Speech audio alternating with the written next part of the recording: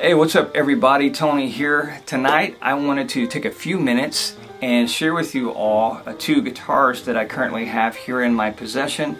So I'm going to offer my 2 cents on them.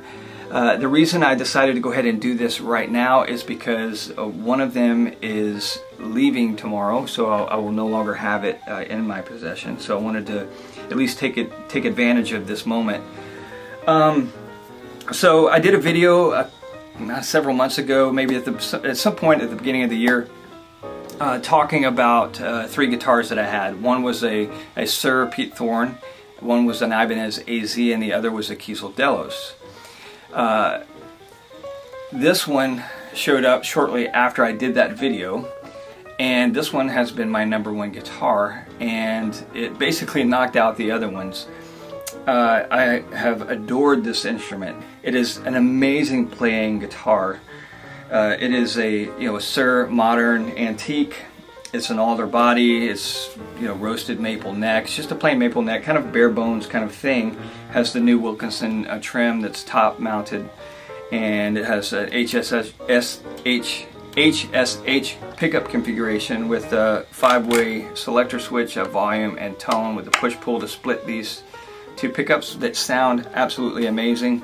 This one has a modern elliptical 2 neck profile and a compound radius of 10 to 14, 24 stainless steel jumbo frets, or 7 pounds 4 ounces ish, and just a delight to play and sounds great. And these are the the Suhr SSV Plus pickup, ML standard and SSH. And they're kind of hot. This is a 17K and this is a 12K, and I don't know what the ML is. I think it's maybe around a 6 or 7 ish, but they sound great. I've had great luck with them, and I really like them. So this has been my #1 guitar, my favorite guitar in here.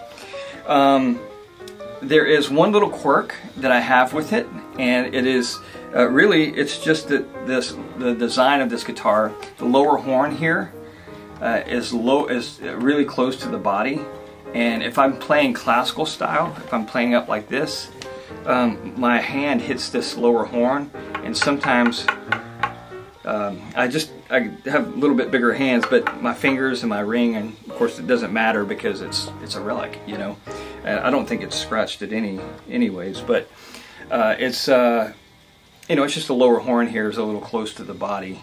Not enough for me to not like the instrument. That's just being hypercritical of the instrument. It's otherwise fantastic. One of my favorite all-time guitars right here. Fretwork too, outstanding, A++ on the fretwork. You don't know where the neck ends and the fretboard and frets begin. It's so smooth. So that is the Suhr modern antique. Excellent craftsmanship. Absolutely love this guitar. So that's that one. I don't know if I mentioned this either, but it has a modern elliptical 2 neck profile. There's one that's actually thicker than that one, which that is my preference, but they didn't have one, and I could have ordered one, but I didn't. Eddie's had this guitar, and I jumped on it, and I like that neck profile anyways. I used to own 2 other Suhr moderns, and I had to sell those, but that's my Suhr. And then we have a Tom Anderson Guardian Angel here, and this one it's the same type of guitar. It's just it's constructed a little bit different, and it's made out of different wood. This one's a little bit lighter. This one weighs 6.14 pounds, or 6 pounds 14 ounces, and has a swamp ash body with a pick guard, and it's an HSS pickup configuration. And as far as the bridge goes, this is just whatever their vintage style bridge is, and these are Tom Anderson pickups, and it's got a push-pull here on the tone. And I just got this guitar today, and I've been ripping on it almost the whole day and messing around with it. But this is like a kind of a boost switch here, and a 5-way selector switch. Love the pickups, they sound fantastic. The neck profile on here, this roasted maple neck profile, is a little bit different than the Suhr. This particular one is a little bit thicker. The Suhr is 0.800 at the first fret, and at the 12th to 13th fret it's 0.850, whereas this one's 0.810 or 20. Can't remember. And then here it is a little thick. It's a little thicker. It's about 0.880, I think is what it is. So 0.810 or 20 to 0.880 right here. I think that's what this is. This one, either way, this one's thicker. The shoulder, this one's more C-shaped. The shoulder on the Suhr is a little wider than this one. This neck, though, feels a little wider and deeper. And the fretwork is the same. I mean, it's just the same quality. This one has a 12 to 14, so you're 12 to 14. So it's basically like you just have a little bit of fall away on the fretboard here, which is great. Another top-mounted bridge here.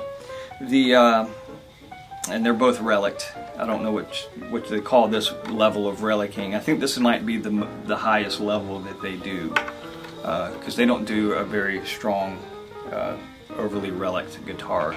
That Tom Anderson, that is. And then you've got this really nice 2-bolt. It's like a cup that this sits in here. So you just have the 2 bolts locking it in. It's not going anywhere at all.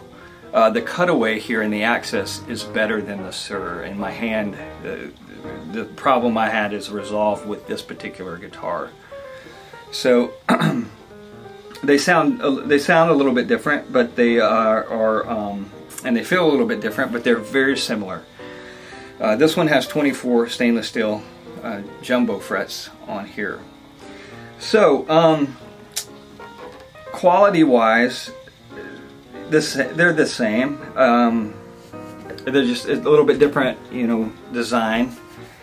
And as far as which one I like better, I guess it would depend on how one is spec'd out. I do prefer the specs on this one a little bit, and I mean a little bit. If that one had the modern elliptical 3 neck, the only negative I could say is the cutaway here on the lower horn. You know, you can get this one with a thicker neck or a different kind of neck profile. You can do that as well with the Suhr. So you can spec these out how you like, but the build quality seems to be the same. You know, as far as sounds go, I like both the sounds that I'm getting out of them. This is really my first time owning a Tom Anderson guitar, but I was able to pick this one up, and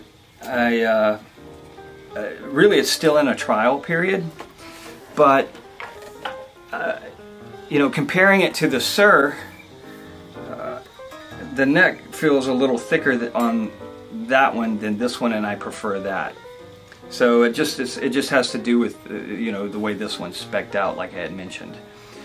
But this one has actually found a new home, and I'm actually a little bit sad about it, because I wish I didn't have to sell. I wish I could keep both of these for a little while.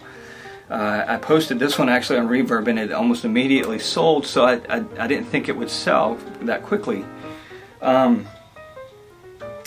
Maybe I should have set it at a higher price, but anyways, but these are fantastic guitars. You can't go wrong with either one of them. Yeah, if you ever get a chance to try out either one of these brands, it's gonna be a win. That's it, guys. I hope you enjoyed this video. That's just my 2 cents on these 2 instruments, but this is the one I'm gonna keep, or at least I think I'm gonna keep it. I should have a few days with it, and if not, I will probably order one of these, just slightly over the Suhr, because of the lower horn here. And really, I think it just boils down to that for me personally, for a modern style 24 fret guitar. And I might even order a thicker neck if I decide to send this one back and just put in an order on one of these. So, but anyways, that's my 2 cents. Hope you enjoyed the video. Hope it was informative enough for you, and let me know what you think. Ever played either of these? What are your thoughts on them? I'd love to hear that. Please post comments in the comment section below. Don't forget to give me a thumbs up if you like the video, and I will talk with you guys later. Y'all keep rocking. Peace. God bless. Till next time.